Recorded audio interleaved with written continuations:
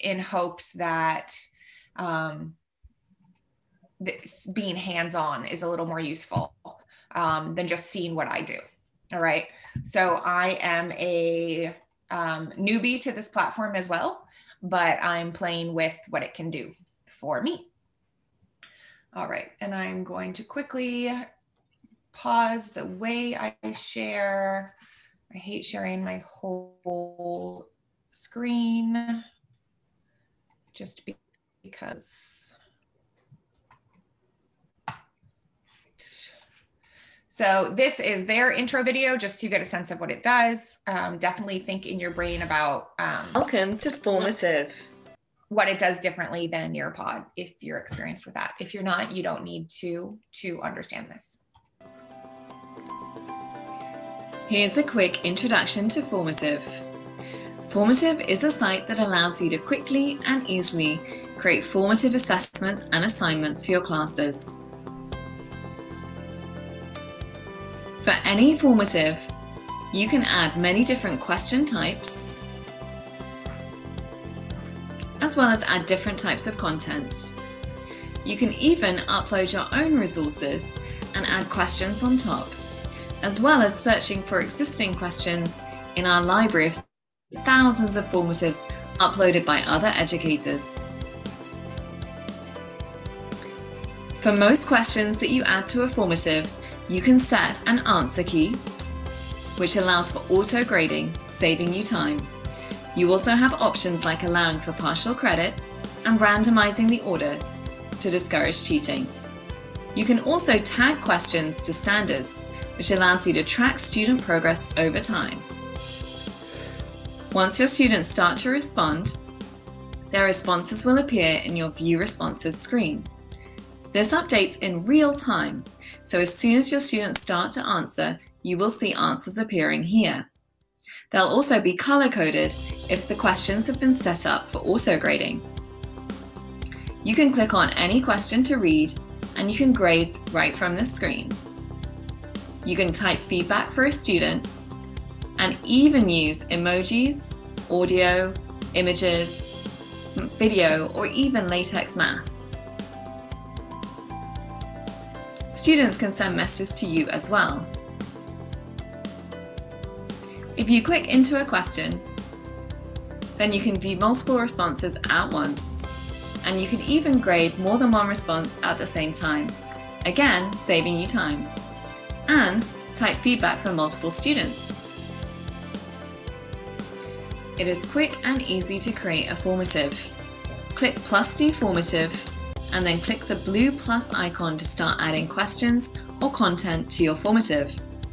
Type the question you'd like to ask,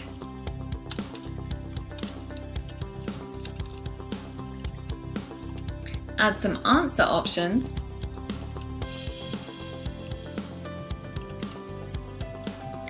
select the correct answers for auto grading, choose any additional options you'd like to allow, and tag your question to a standard. You can also add images, emojis, audio, video, even LaTeX math to any question. And many of our questions will also allow you to do this for answer options. If you've added anything by mistake, you can hit the trash can. And you can adjust the default point value for the question by typing and changing it there. From here, you can keep building your formative by clicking on the plus icon again.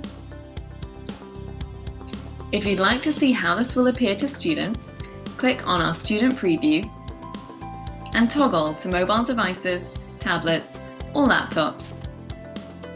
You can even interact with the formative and answer some questions to see how it would be auto-graded. If you go to View Responses, you can see how the scoring will work.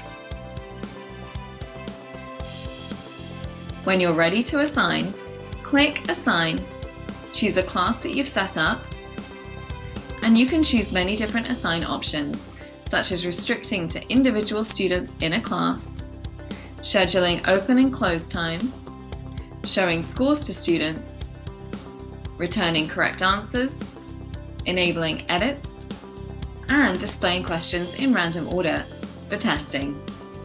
Once you hit Assign, students will be able to start working. There is a lot more to Formative for you to explore.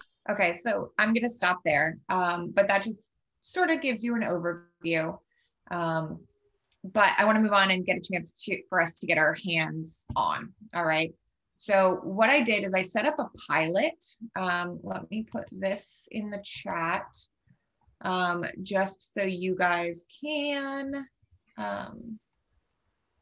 give me the correct spelling of everything. But so I set up a pilot so that you guys get a premium access to Formative for 30 days. So it kind of allows us as a group to play with it. And then we can see sort of what we've tried out. And if you don't play with it after today, that's up to you. But if you can go ahead and go into my slide and just put your first name, last name, and email so I can add you to the pilot. And we will get started.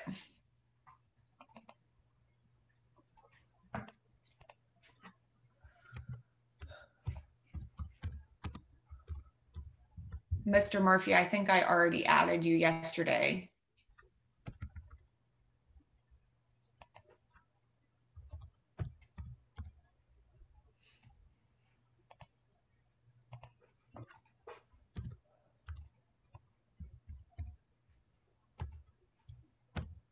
Thank you.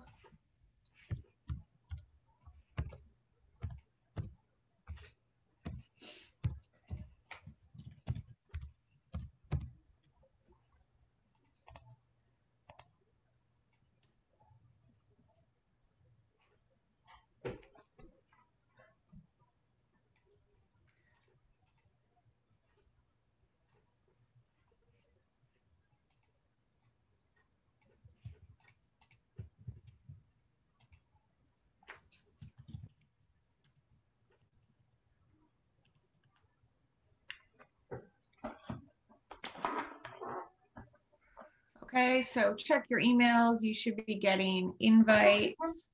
They should be coming through.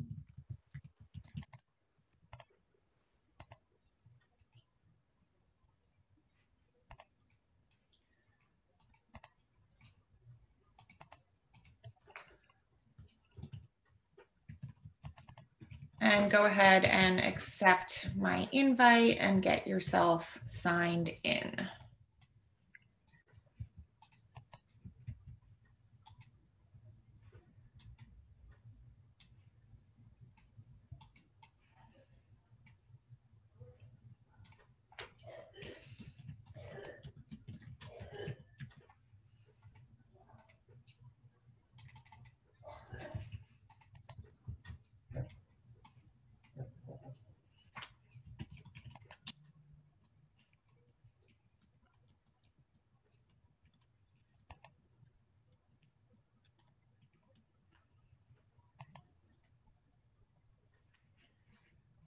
Right, everybody should have an invite by now.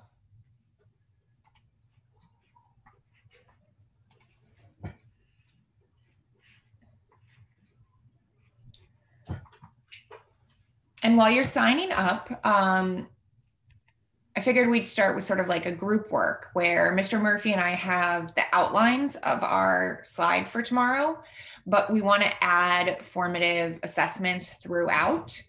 And so I'm going to go in and sort of show you an initial way to add your, can you see my formative screen now?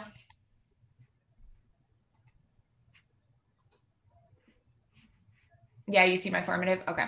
So I'm going to show you how to add your slideshow. And then I'm going to ask for your help and your ideas for where in our slides we could add some things. Won't go through all of it, but you just create new formative, the blue plus sign, and then I'm going to do the enhance Google Doc. Okay. So you can build it from scratch, but you can also just pull it in from Google Drive, link your Google account, and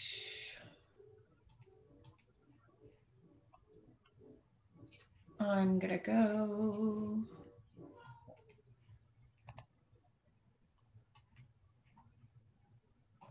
And I'm gonna select this.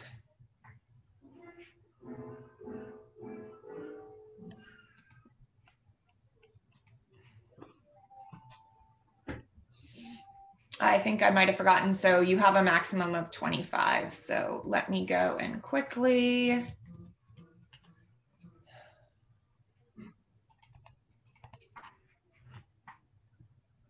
I'm going to make a copy of just tomorrow's because we just do ours. Sorry, I should have done that. We do ours a whole thing. So tomorrow starts at 76. Boom, boom, boom, boom.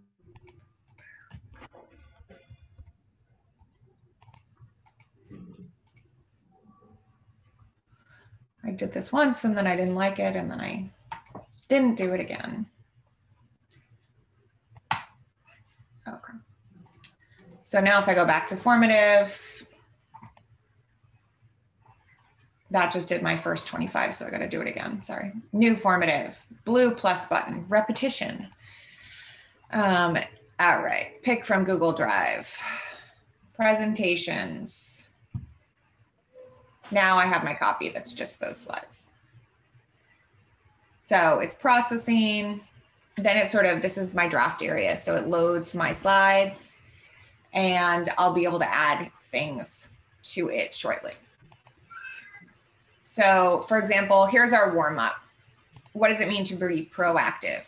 Normally I would do a Nearpod, collaborate board and have kids put their answers in, but I want to play with what I can do with formative. So if I click on the slide, I can then add a way to respond. So I'm thinking I could use audio response. I could use short answer, right? One of those two would be good. So I can just click audio response. Let me hear your voice. What does proactive mean? And Nadia, it appeared on your screen you had multiple selected, so students can answer in multiple ways. They can choose how to answer. Is that what I was seeing going on there? You can, I think so. And like I said, I'm not an expert with formative. I'm just playing with it. No, I was just looking at it and I saw it because this one? Well, I see checked multiple selection. So that means that you can choose different ways that students will give feedback on the posed question. I don't know. I can't get this to go away. Where do you see the multiple? When I go to this? Oh, multiple selection. No, I think that's like multiple choice. I'm sorry. Okay, great. Yeah, so that would be like there are two right answers. So what Gotcha. in Google Forms is called right, the checkboxes. Got it. Thank you. But yeah, I mean, yeah, that would be cool. But you could put multiple. You could put like a 1, 2, 3, and then you could say respond in one way. So you could. Okay, so you can have two or three different mediums or vehicles that they can answer. Okay. So let's try that. So I have audio response, but then say I wanted short answer too. Oh. Right. So I could do that. So that's a good idea. All right. So we'll do that. So I'll say choose one of the two ways to respond. And then I can put my little bubble somewhere. And then when we're presenting, I can say, you only have to click on one. And I can label them and things like that. Okay. Then we're doing a research activity. So I'm not going to put anything on there. But I do want to make sure that they heard all my instructions, right? And so maybe not everybody doesn't need to do a, check for understanding on my instructions, but I have one student who's in his IEP, it specifically says, I need to be doing more frequent check for understanding than other students. So I don't know if you saw in the video that you can assign certain formative checks for only specific students. Right. So I could, I could put in a multiple choice and it could be for a specific student for, right. What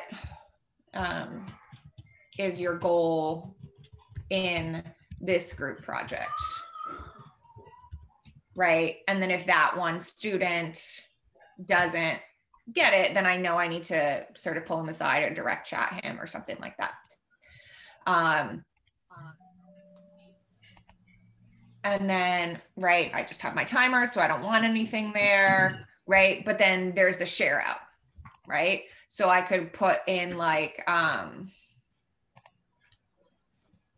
choose one way to share out for your group. And then I want it to be audio response and text or share your work, right? I could do that. So I can add in lots of things. Then here's a more traditional thing. If I'm doing like vocab, right? So Mr. Murphy explains all this like heavy vocab from the text, things like that. And then I like that it doesn't take up as much space as Nearpod does, right? Because Nearpod like adds a big slide and then you have to load it. I like that it's just kind of like, click this little button here and it doesn't have to take over my entire PowerPoint. So there are different ways to play with it. Then I'll go and I'll assign, and you can sync it to Google Classroom if you want, which is another cool thing that I like. Or you can create a whole class, right? But if I go into Google Classroom, which I only have set up through Canvas, so I don't know if I have students that it'll pull in or not.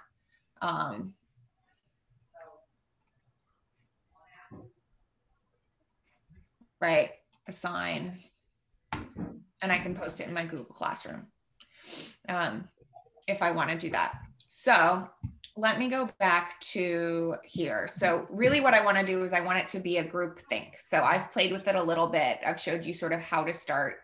But we as teachers, we all have sort of equal access to being able to explore tools like this. So I want to give us a little time to just play. Dr. Carlton, how much time do I have left? 10 minutes? I think she may be stopping us about 9:55, I think, okay. But I'm not sure. Looks like right now we're at about 9:49. Yeah, so why don't we go and I take maybe 3 minutes, go in, poke around, and just what's the coolest thing that stands out to you that you're going to try after this? And what's one question that you have? So create your formative account, poke around a little bit with tomorrow's lesson in mind. You're not going to have time to actually create it. And then come back and share something with us. I will mute myself and set a timer.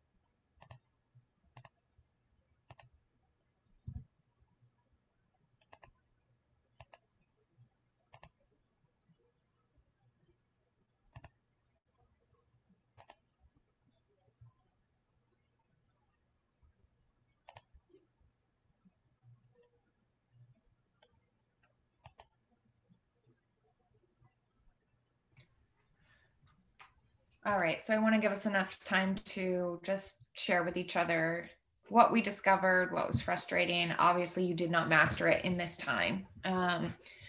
But were there any cool things that you found or questions that you have, things you're going to explore after this? I have found some cool stuff I want to explore. Nadia didn't have quite a chance to, but one thing that I got excited to see was the item bank, which is something that Nearpod does not have. And I hate that I have to cut and paste and cut and paste and cut and paste when I do timed climbs or other activities where I'm pulling from questions I've already posed. It appears, I haven't tried it out yet, but it appears that it will be able to save all of those questions and I can just click and drag them where I want them, which is very beneficial. Saves a lot of time. Yeah. So and you can do it on the fly. So I like that as well. Yeah, the item bank is great because they're also teacher created items. So they're not written by some textbook company, but they're just written by other teachers who have chosen to share them. Which I saw that, and it broke down by there's like a I guess web wide library and then your personal library as well. So that was a nice feature I want to explore. Yeah, awesome. Thanks for sharing. Anybody else find something cool that they got excited about? I just love the multiple uses for this, not necessarily just content, but also you can even, gauge students' SEL level, in terms of asking questions about how they feel about their understanding of terms, and have them gauge that in a different way than you would normally do it. And I love the fact that there is choice. So you can have multiple ways for them to select. Because I think one of the main things I see sometimes when I go to see different teachers' classes is that sometimes students only have one way to respond. And them not having a choice on selecting what that is kind of closes some of them off from actually responding. So I love the inclusiveness and the access, and as well as the format, like you commented about before, definitely much more simpler than Nearpod in your application of it and the way it's formatted. Yeah, and just to build on that, I was thinking it doesn't even have to be for formative assessments. It could be for summative assessments, right? So you just thinking about the options on your test, you could provide audio response possibilities. You could let them draw on a whiteboard to respond to a test question. And it's all right there and it grades it for you too, which is just super exciting that all of a sudden it's a really simple auto graded way to test in multiple modalities. Excellent. Yeah, excellent. That especially the oral skill sometimes is best for some ELL students because some of them are not really good at kind of organizing the words and terms properly. But if they can just say what it is, they feel a little bit more comfortable. So that can help a whole lot in terms of that too. Yeah, and for differentiation, right? So like the student I was talking about, we have, a student with severe dyslexia, and that is going to be so key for him to be able to respond differently. Yes, and they can use different images if they were, you choose ones with images versus actually just typing text.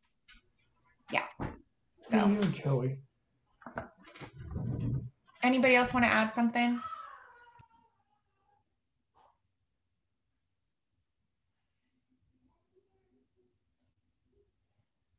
Okay, well, I hope playing with it a little bit, I talked more than I wanted to. I really like just giving people time to play as a group rather than just listen to me. But if you talk to any colleagues and they want to be added to the 30-day pilot, let me know. Just tell them to send me an email and I can add them to it. So yes, and then we can also share, we could even come back together at the end of the 30 days and see what each other has done. So if you do keep playing with it, I'll be able to see and I'll let you know, and maybe we can come back together and, share with the larger group what we've done. If that's exciting to you, let me know. Thank you, Nadia. And I had a question, after the 30 days, and you may have said this, I apologize. I was on the phone with physical therapy for my daughter in the beginning of your presentation. But after the 30 days, is the county paying for you get about half of the subscription? features. So. Okay. So after 30 days, it still does continue, but they just cut down on what's available to you. Yes, but I believe you can still use what you've created in those first 30 days. Okay. And so you if you have create found a bunch of stuff, you can use it. with the